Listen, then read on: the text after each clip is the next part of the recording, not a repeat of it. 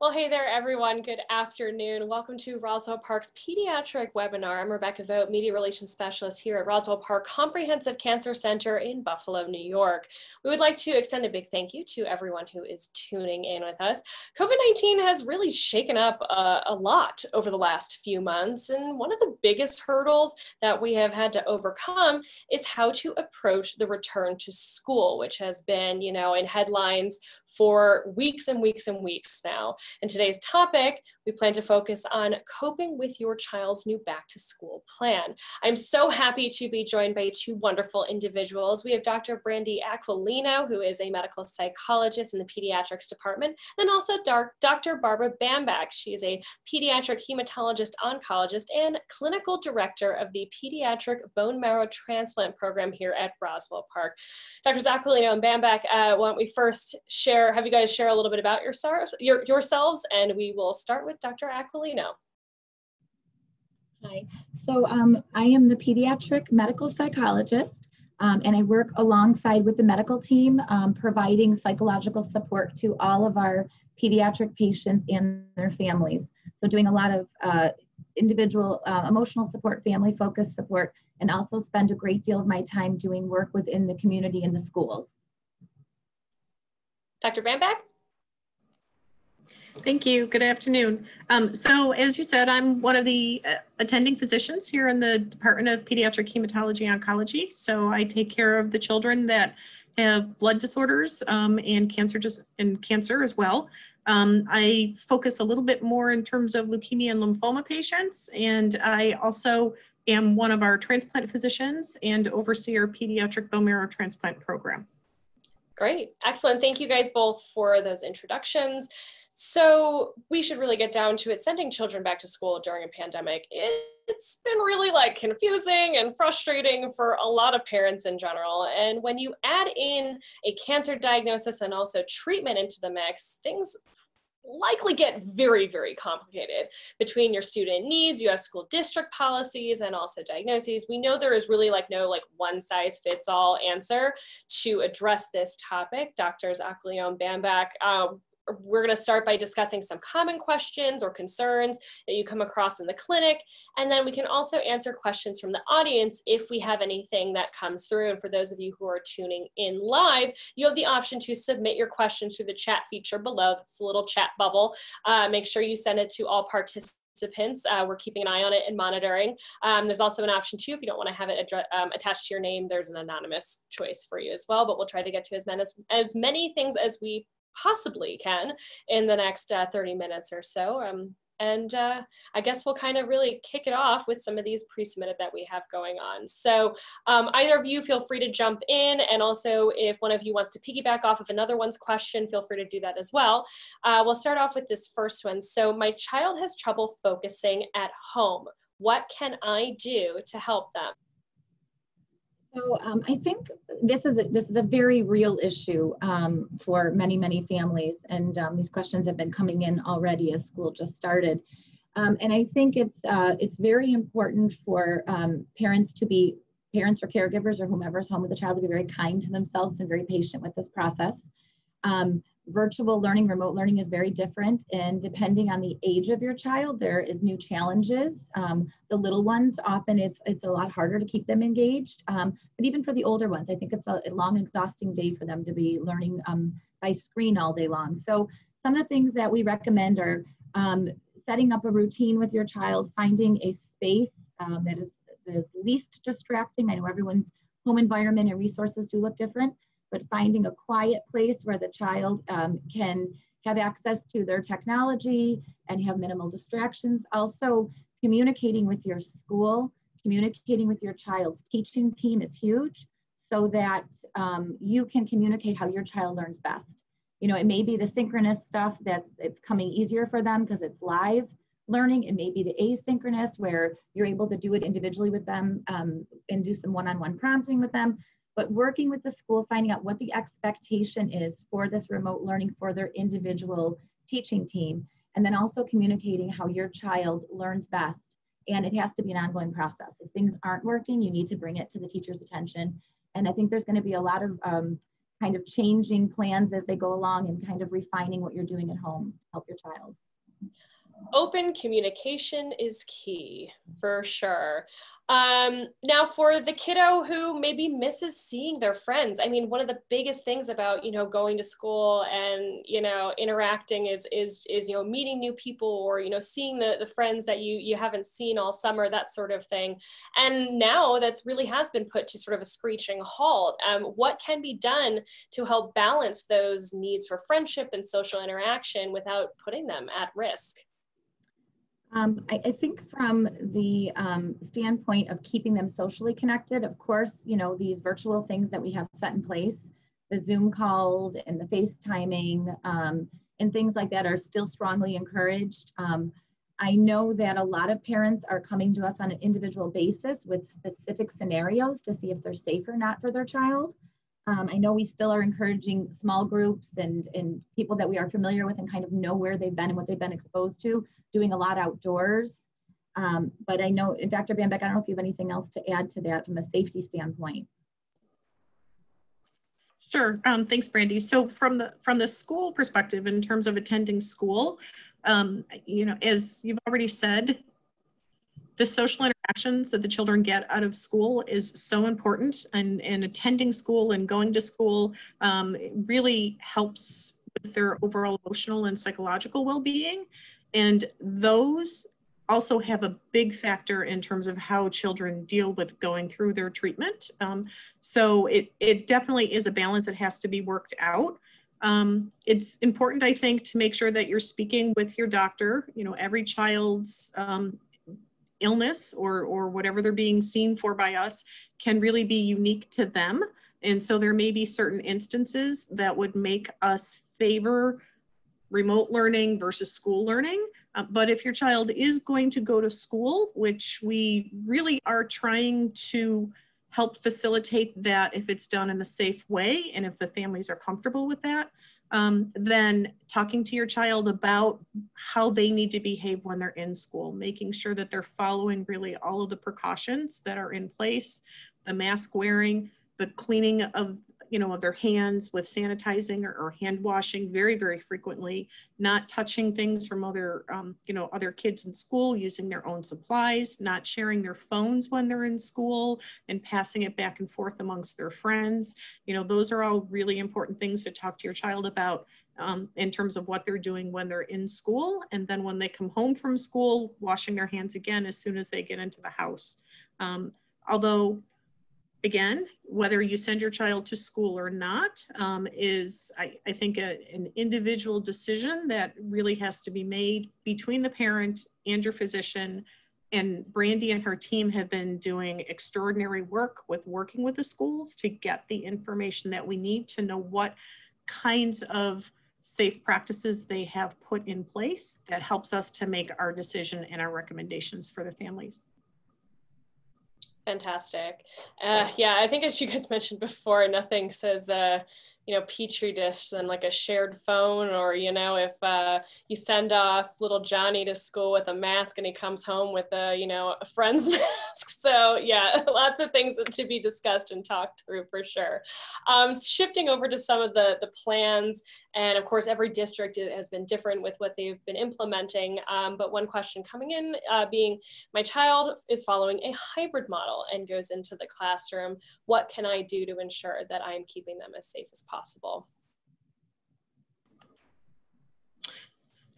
Yeah, so this goes back to what we were just talking about again in terms of, the child's going to school and really making sure that when they're in school that they're wearing their masks, washing their hands, not sharing things, and when they're coming home, so that they're not exposing other family members to anything that they may have potentially been exposed to, make sure that they're washing their hands. And quite honestly, the mask wearing and the hand washing are really, really key throughout all of this.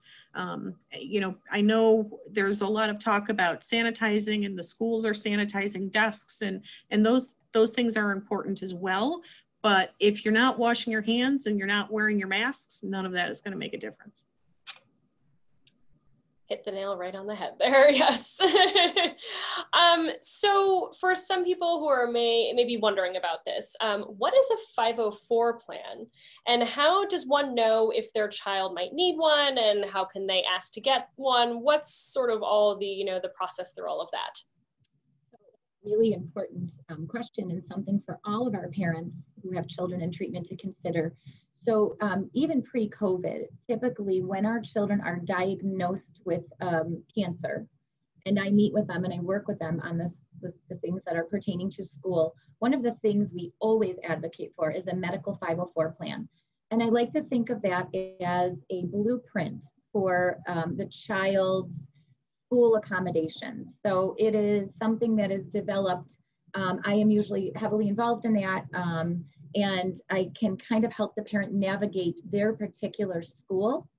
It usually is really quite simple in the fact that we let the parent know, because of the medical diagnosis and both the physical and the cognitive difficulties or deficits their child may have due to their treatment, that what we would like to do is have a diagnostic letter written. So basically I work with the medical team. We get a letter out to the school, which is the documentation piece, letting them know their child is going to be going through treatment. And then we ask for things, and it's individual based on the child's treatment plan and the child themselves. But some examples would be something like modified workload. So the child actually has less work to have to complete. Additional time for assignments.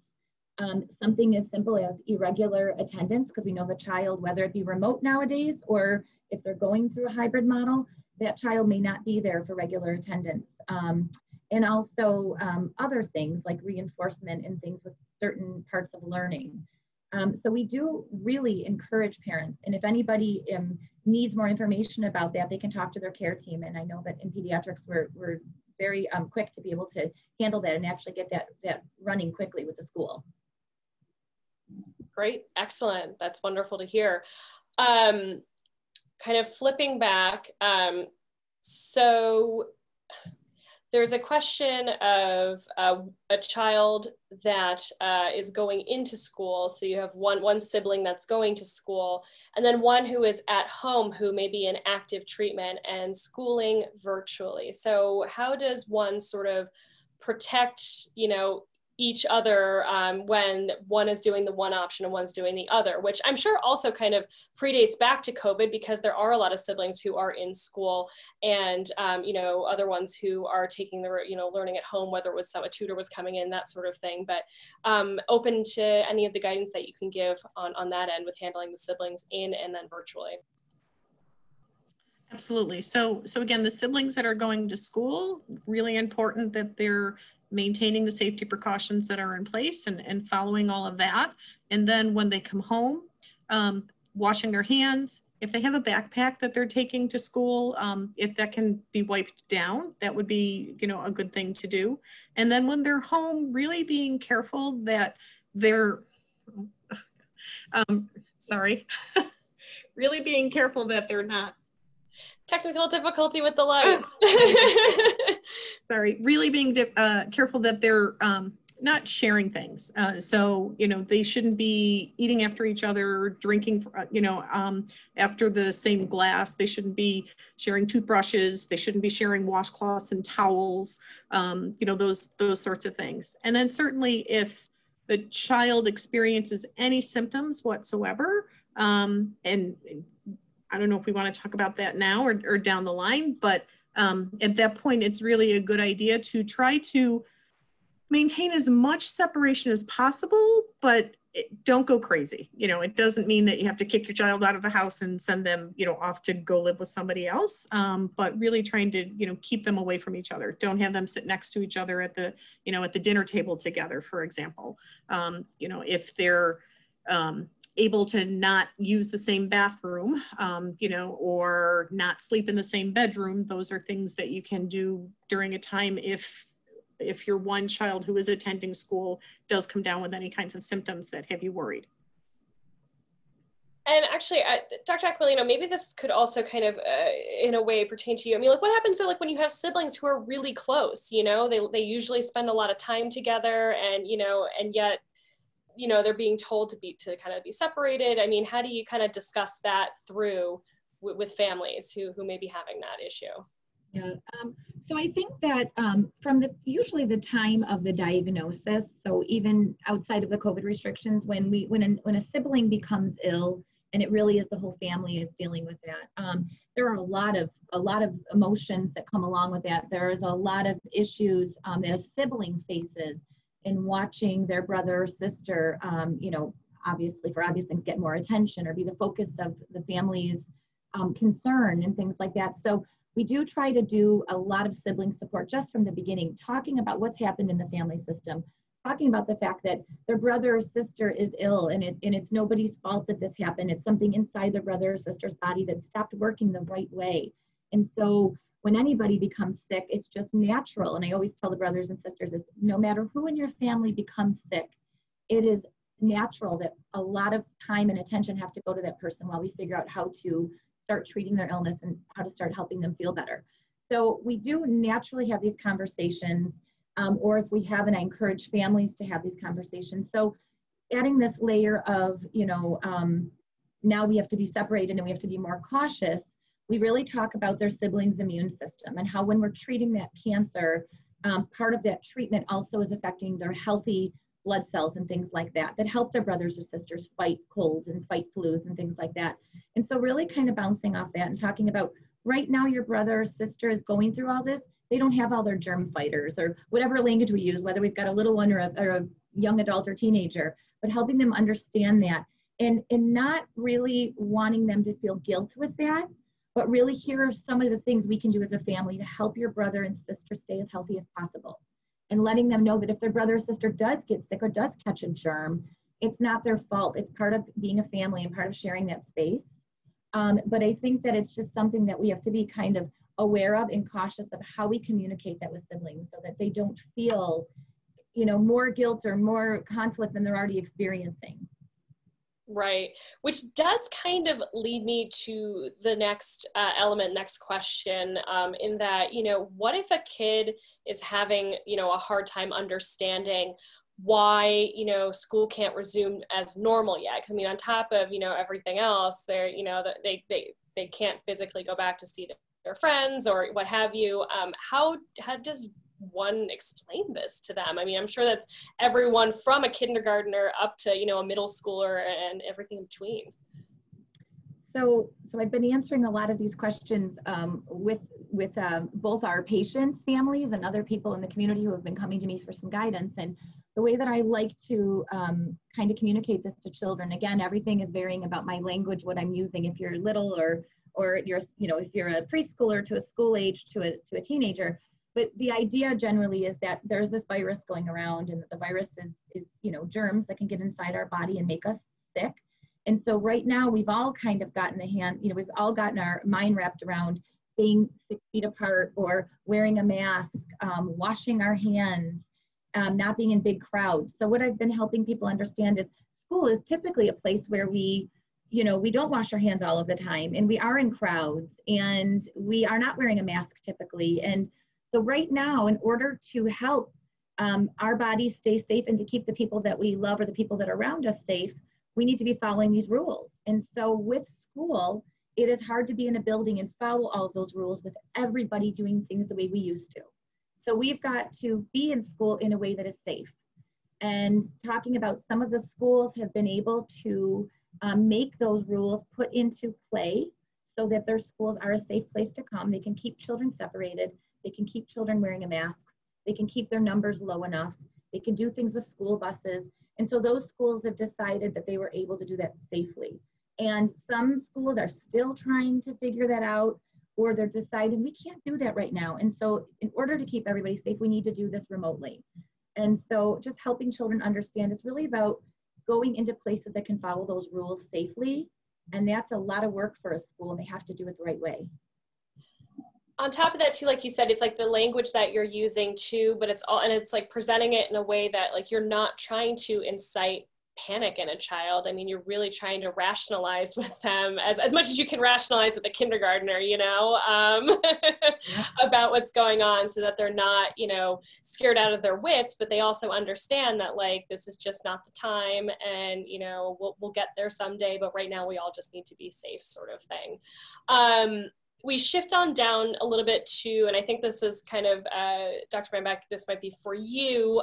So we're talking about sort of mild symptoms. Like, you know, if my kid has a mild symptom that could be anywhere from a mild cold or allergies, should we be taking them immediately to get tested? What's the protocol? So the simple answer is yes. and the reason is we've learned that COVID can really present in so many different ways. Obviously, we worry about the patients that get very, very sick and need to be hospitalized because they're so sick. But we also know that patients can come down with COVID and just have mild symptoms, whether it be runny noses, whether it be with vomiting and diarrhea, fevers, and then obviously the ones that people hear about in terms of the loss of taste and loss of smell. But even just a mild runny nose and a cough can potentially be COVID. And because of the concern about exposing other people, especially if your child is going to school and has the potential to expose all of those people in the school, the schools really have to take a pretty firm stance with this. So if your child is experiencing any symptoms like that and you try to send your child to school, there's a very good chance that they're going to be sent home anyway.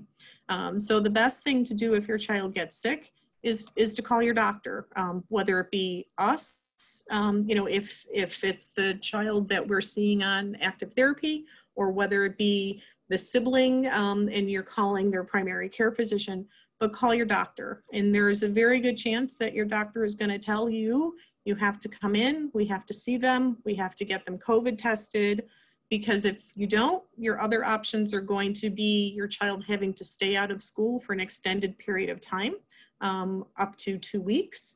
And the only other way that many of these schools are allowing children to get back into school if they are sick with any of these symptoms is with a doctor's note. And the doctor is probably not going to write that note unless they do COVID testing, or at the very least see the child to see if there's something that they can attribute it to instead of COVID. That does kind of naturally, though, float into sort of the next question, though, and I know you kind of mentioned it, but, like, are we talking about, you know, if there's a kid in active treatment, there's concern about, like, they may be sick. Do you want Roswell first? Do you want primary physician first? Where does the kind of hierarchy there? So the children that we are actively treating, whether it be our oncology patients that are getting chemotherapy, or patients that have had a bone marrow transplant and are still on medications to suppress their immune system, or even some of our hematology patients, like our patients with sickle cell disease, for example, it really is best to contact us first. If your child is off therapy, then you can go through your primary care physician at that point. Certainly, if your primary care physician has any concerns, they're welcome to give us a call. Or if after talking to your primary care physician, you're still somewhat uncomfortable and have additional questions, you're welcome to give us a call as well. And what happens if, you know, a school unfortunately has an outbreak where, you know, I'm sure, you know, there's going to be a lot of people sort of floundering for what to do. And I know the districts will probably put out some advice, but yeah, I wanted to ask you guys about, you know, best course of action here. Right. So there certainly are going to be things that are going to be mandated by, you know, Erie County Health Department if there is a true outbreak, and what the schools are going to have to do. And that's going to become going remotely really for everybody.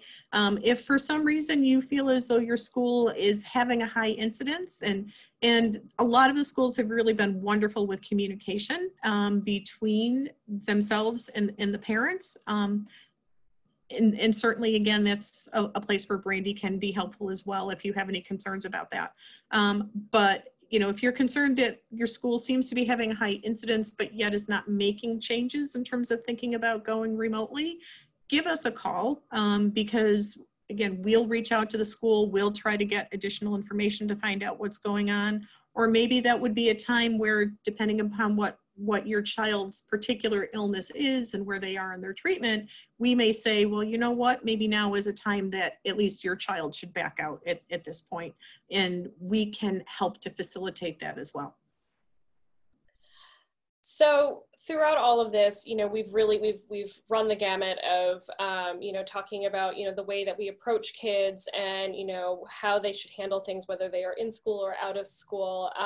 But, you know, with anything, I'm sure it can get to the kids, you know, emotionally and physically. Is there a way to tell if, you know, a kid is being stressed or under a lot of stress, especially with this? I mean, and now on top of it, you have added schoolwork that they have to do, and they're not seeing their friends and that sort of thing. So how can you tell if a kid is really stressed out, and what can be done to help? I think this is going to look different again, depending on your child's personality, how they typically function, and also their age and their kind of stage where they are. But one of the things I'm thinking is really important is, again, I can't stress enough, keeping the line of communication open with your child.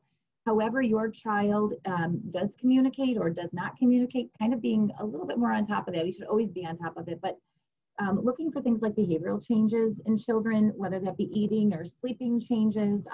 Some of this is tricky for our families that are on treatment, because their children's routines and their children's appetites and their children's sleep habits and moods from medications or just from the adjustment to being diagnosed.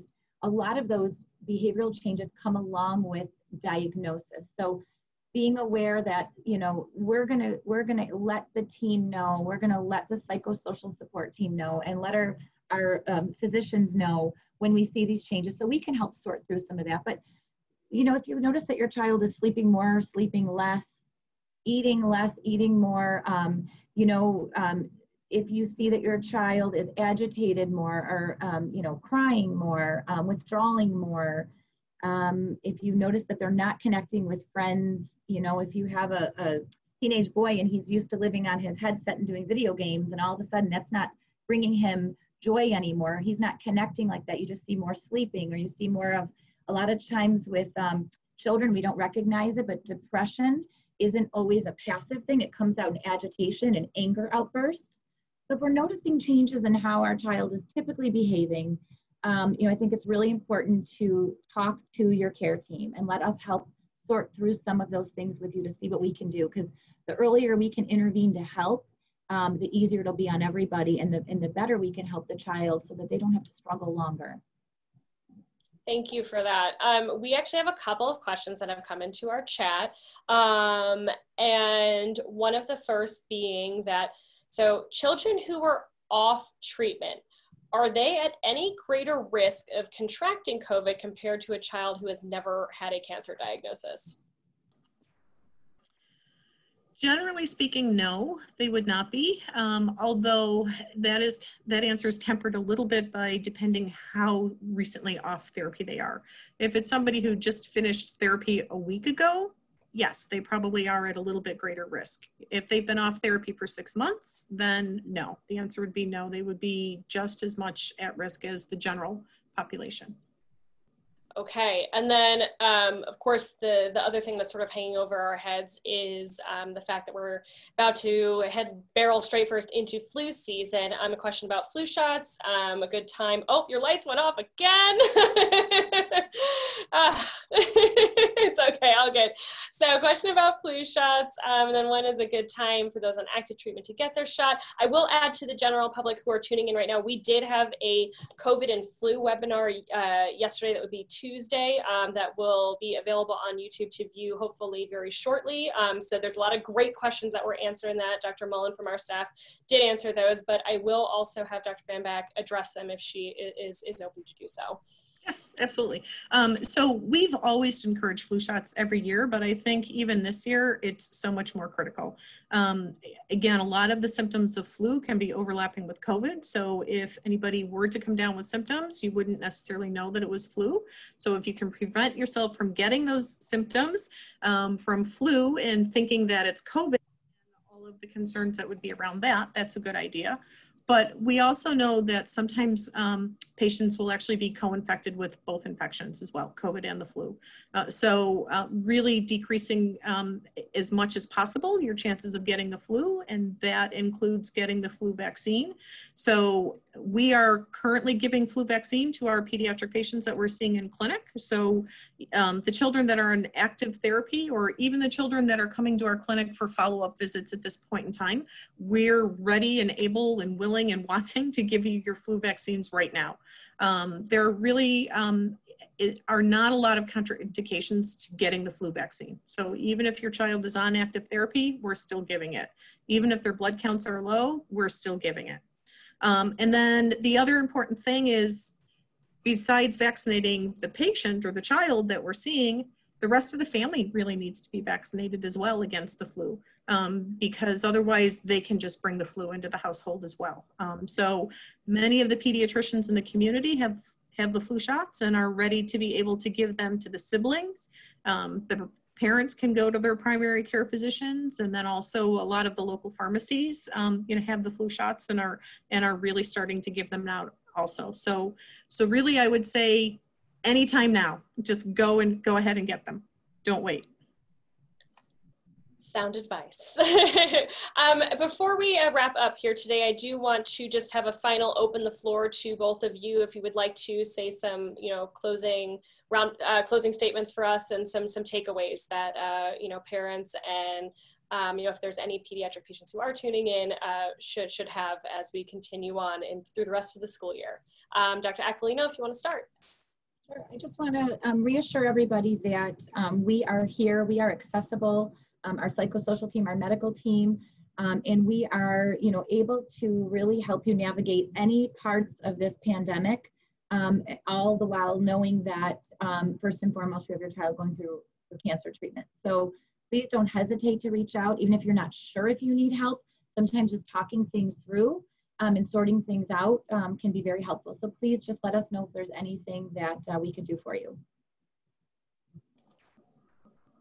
Dr. Brandback? I would just like to second that, obviously, and really put a plug in for Brandy and her team that she works with our social worker and our other psychologists and our child life people.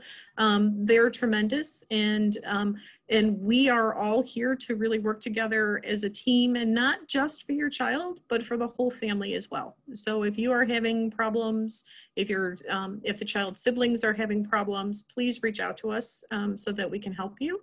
And the big thing about, the big take home in terms of safety, as I think harped on throughout all of this, is follow the precautions, wear them, do the hand washing. Those are just so vitally important. And the flu shot.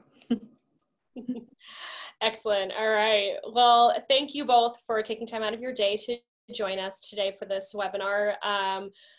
Great information, and we hope that anyone who didn't have the chance to tune in, you guys will have, you'll have the opportunity to. We're going to get it out there.